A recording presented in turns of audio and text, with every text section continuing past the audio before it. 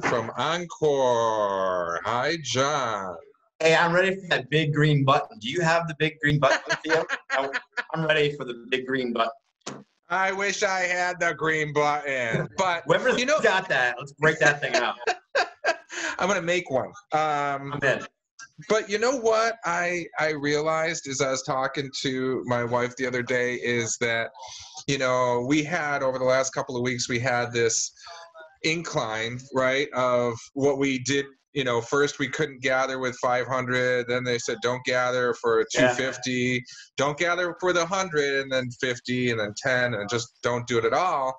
So on the back side of it, I can see it being, okay, we're going to gather with 10. Okay, 50's good. Okay, we're ready for 100. So it's just coming back down. And fortunately, we're going to be coming back down that really soon. It's just a matter of, how long that takes. So I've decided to retire from the guessing occupation, though. I'm done with the guessing part. Yeah. No more day guessing for me. Yeah, I don't think anybody knows. Well, then, hey, there are things that you can do, though. Can I jump in on that? Some things that you can do? Please. Dude, all right. So we hear from our clients, and of course, we're active on social media sites where people are collecting to talk about, like, what do we do, right? And I think a lot of the bad feeling or the not sure and all those bummer vibes that brides are getting and couples are getting right now, mostly are to do with the fact they just don't know what to do, right? Their date might not be like in imminent danger, but they're having, bad feelings about what to do because they're not sure what to do. So the first advice I would give is to just stay engaged with your wedding planning, right? It's a great time while we're locked up to go grab those planning forms that your venue gave you, break out that seating chart you should have gotten done. I'm sure your DJ has given you guys a website or a planning form to start picking music and things like that. Stay busy, right, with the planning, and you'll feel better that you're doing something. I would also recommend that, look, there are so many awesome wedding vendors right now that are doing some cool events to stay engaged with their clients. Things like this. I know there's a lot of vendors that are doing online meetups with their clients. We do a virtual open house twice a month. We have one next Thursday. Commercial alert: Encore's virtual open house next Thursday. Sorry. So, where do they get information on that?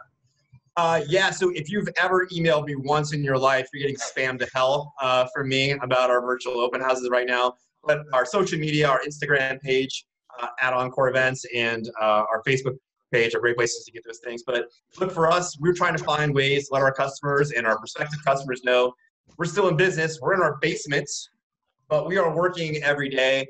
And the best advice I can give, if you're not sure what to do, is just stay busy. Call your vendors, say hi, find out what they're doing, stay engaged with them. And there's a lot of photographers that are doing those porch sessions, and some people feel good or bad about the safety of that, but they're doing that. Find ways to stay busy and stay engaged with your vendors. I think is really smart. It's just mentally going to make you feel better that you're still working towards the goal of your wedding.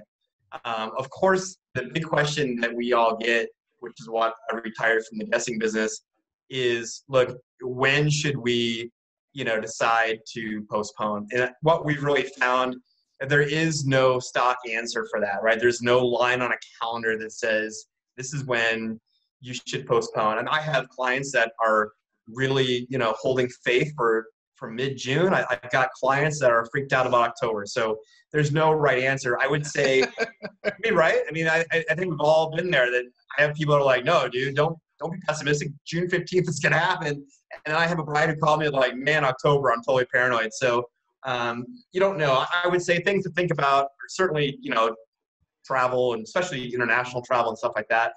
But be tight with your venue. And really the venue is the linchpin here, right? Because they're going to be the ones that are really forced to deal with the restrictions of how many people are together.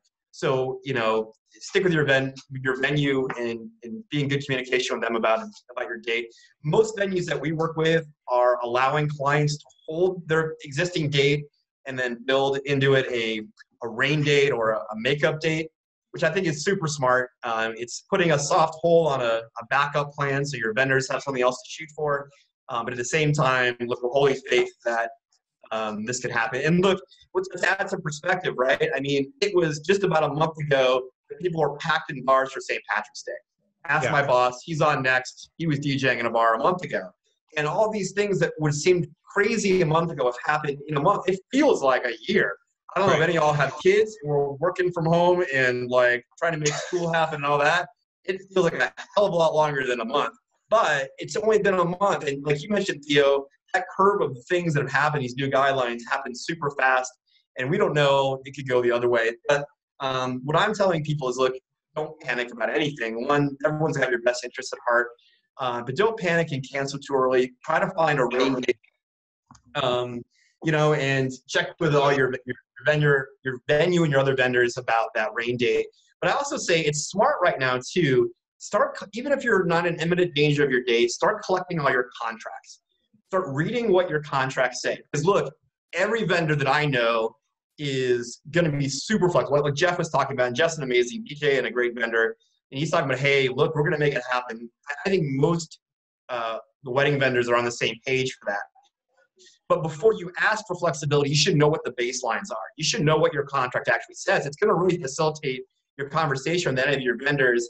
If you can go in there and already know what your contract says, it really spares you the shock of someone telling you something you don't want to hear. In a minute, my boss, Rich, is going to jump on and talk about specific clauses in your contract, like force majeure and things like that really can impact what happens with your contract. I would say this, before you have those conversations, know your contract, but also know that, look, most of the vendors in our industry are small businesses, even the big ones, right? Even the big fish are privately owned, what we would classify as small businesses. And all of us have kids, all of us have bills and mortgages and things like that. So none of us are dealing with IBM or Amazon, right? These are small businesses. So you may not hear everything you want to hear, but know that we've got your best interests at heart and we would do everything we can. And having conversation and staying in contact is the best we can do. But if I can throw it to my boss, Rich, he's going to talk a little bit about contracts, what should be in your contract if you have to redo a contract, how to protect yourself as a client, and as what might be already in there that protects you. You think you should think about. Rich? All right. That's awesome information. John, one quick question. Yeah. One of the brides online was asking how to get a hold of your pricing information. She's ready to go. $1 million. I'm ready. Let's go. $1 million. No, hey, so personally, we do pricing pretty custom, and that's not to be dodgy about a price, but we don't do like a bronze, silver, gold, platinum package, right? We try to build a package for a client that makes the most sense for their needs and the venue they're in and those kind of things. So the best thing you do is call me. You should definitely call me because I'm sitting in my basement and I'd love to take any call that's not somebody trying to cancel. So call me and I'll give you good pricing. All right. RochesterDJ.com. What's the phone number? We're 585-872-9335. RochesterDJ.com. It's easy to find us. Shoot us an email. All right. Sounds good. Thanks for asking that question, Christy. I appreciate that. All right. Let's chat with the infamous Rich. There he is. Rich Cranston, the owner of Encore Entertainment. There he is. Hey, Rich. Hey, boss. Infamous for sure. Thank you for that great intro, Theo. And I don't know how I'm supposed to follow up John. I mean, he's legendary in himself, and that was a great synopsis of he's a great industry representative. I think you all agree with me on that. There we go. Yeah. All right. So we're talking about contracts, and of course, John gets to talk about the fun, fluffy stuff, and you bring in the retired police officer to talk about contracts. So I will let you right now. I'm going to talk about something called force majeure in your contract. Hopefully, it's there. But when you are dealing with a situation with you have a relationship with a vendor, you should have something in writing. Hopefully, you do. And when you enter into that agreement, whether it's a DJ or florist or dress, you have an agreement that I am buying X. And you're going to be giving me Y. And that should be in writing, black and white. Now, there should be some sort of consideration. And I just want to disclaim, I am not an attorney. Okay. Again, I am not an attorney.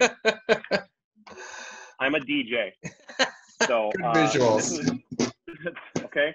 But there's something called consideration, and that typically is in the form of a retainer or a deposit. So for us, we don't consider any event to be valid or actionable unless we have a contract and a retainer. So if one is missing, I think the court might have some sort of trouble trying to enforce that because there was no consideration for a contract, or there was nothing in writing, but you gave the person money. How did you agree on something? So I will preface this conversation with this, is that we are all humans here.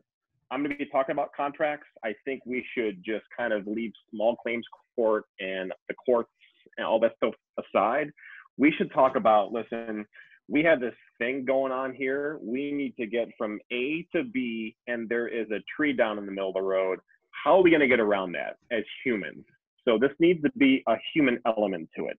But you should know what's going on, because unfortunately, I'm reading on Facebook this past weekend, a number of DJs are either canceling or they're not available for clients. And how should the couples have, what sort of recourse do they have? So force majeure is simply this. It's a French word meaning superior force. Okay. So basically, if, and I'll use us for an example, if a couple comes in and they want to hire Encore for DJ entertainment, right? Something in the middle that is beyond their control is prohibiting either party from acting on that contract. The couple can't have the event at the venue because the venue is not open, because New York State governor says we're not going to let you do business until July 1st. Okay. The DJ is available to work, but we can't get in the venue because of that same government mandates. And so I can't sue the client, and the client can't sue me. We're at an impasse. So force majeure kind of puts everything in the middle. We all start back at square one, and we refer to the contract. So you know, if you're a vendor, and you have this clause in your contract, I would kind of get into, like, what is your niche, right? So a force majeure could be, if you're a florist, there could be droughts prohibiting you from getting flowers from some sort of part of the U.S. into our local area. Or if you're a caterer, maybe, or a rental company, labor strikes, or oil embargoes, or gasoline shortages. If you're a caterer, Julia Kay, maybe she gets food from a different part of New York State. You know, so vendors, if you're listening, you should have your force majeure clause specific to your niche. But absolutely, this should be like a pandemic level wording in your contract. And it really all comes down to how we're going to get past this. So for us, we're holding events from a year from the cancellation. You know, if we're postponing nationwide, couples are 96% they're postponing and 4% are canceling. Those numbers are great. And we're seeing the same numbers locally. So this is something that definitely should be in the contract. You know, and it really depends on how much that deposit was made too. I mean, if you're at a venue paying $2,000 or a DJ paying $75, you know, what's it worth for you if you needed to hire an attorney or have someone interpret that? It's all up to you. But in the end, let's try to make this thing happen. And if I can leave with one thing, from a vendor point of view, we are all working very, very hard for you. Right. And it just, I can understand, because consumer behavior, I would probably ask the same thing, but I just don't think it's reasonable to ask for a deposit back, because as business owners, we undergo a certain cost to attract you. We undergo a certain cost to market. Theo, as much as I love him and his team, he doesn't do this for free. So we have bills, we have labor expenses, and not for nothing, those times that we've talked to you and nurtured you by email and given you ideas at the initial consult meeting, that's intellectual property. That's coming from 21 years in the business and giving you ideas. We can't take that back. So, so as far as deposits, we have a non-refundable retainer. We call them retainers, not deposits. Deposits are typically refundable. Retainers are not. So that's just a word for the wise. We're not charging any extra or adding any other fees to change the date or adding another retainer or deposit. We're just moving everything laterally. But just please think twice about just asking for that deposit back, so you're leaving the vendor with absolutely zero. Right. Well, and I think the important point with that too is that the vendors, all the wedding professionals, are being very flexible with still doing what we can. Very few people are canceling. Let's just move to the date, find a date and still make this happen. And I think that's really inspiring. That's awesome. That's great to hear. Well, thanks for that, John. I really appreciate that. It's so good to see you, John, Rich, John and Rich, Rich and John. That's all right. Got both of you here tonight. It's so exciting. We're interchangeable. Thank you, Steele, Lisa, Kathy. My pleasure. My pleasure.